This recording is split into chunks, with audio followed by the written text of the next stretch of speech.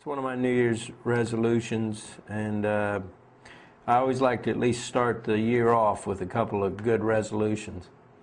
Anytime I feel myself getting sick or anything, I just know it's imperative to go raw, and that's how I've raised my kids. They know as soon as they get sick, okay, you've been eating quite a lot of cooked or processed food. The number one thing to improve their diet, I would say, to increase the amount of raw organic food that you consume.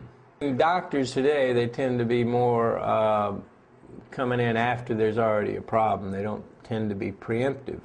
But then when I started reading Gabriel Cousens' books, it just blew my mind so wide, you know, because he is such a scientist. He's taken 30 years studying this stuff and understanding the importance of enzymes and the importance of the right constitution of fats and proteins, and you know, he really understands exactly what's going on with your body when he looks at you and he reads he looks at your blood and does all kinds of analysis. He understands what's going on with you, and so in my mind, he's the greatest probably living health practitioner.